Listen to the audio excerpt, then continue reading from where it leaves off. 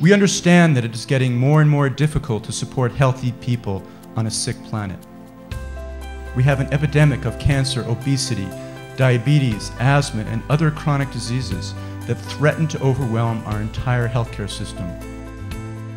These diseases are linked to environmental exposures in our food, air, water, and consumer products. It is no longer viable to simply focus on treatment of chronic disease, which now account for 70% of all healthcare costs. We need to prevent them from happening in the first place.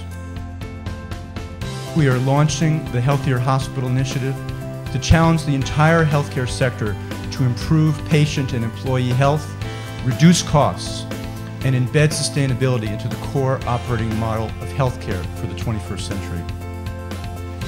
A healthy environment is not a luxury item. It is an essential human right and the very foundation of healthy people and healthy communities. Because the President recognizes and views energy efficiency as the easiest and most cost-effective way to reduce our dependence on oil, save American families and businesses money, and reduce pollution. You know, the healthcare industry spends about $8 billion on energy a year. Hospitals, as you can imagine, as you know, are very energy intensive. They use almost twice per square foot what an office building does. So the potential to save energy, money, and protect our environment is dramatic. Every one of our missions say improve the health and well-being of patients and the community. The core notion that's embedded in that new philosophy or that new idea is really this notion of how do you make the system sustainable? How do you make the individual's health sustainable?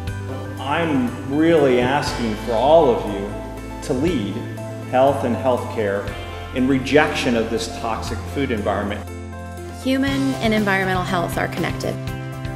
And as caregivers dedicated to providing world-class care, this necessarily broadens the lens that we have to apply to looking at the way we operate our facilities. It really comes down to the culture, and the root of being able to make these impacts is developing a culture that is built on sustainability.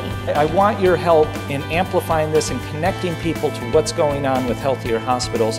I really think that you can play a leading role in inspiring others to take action.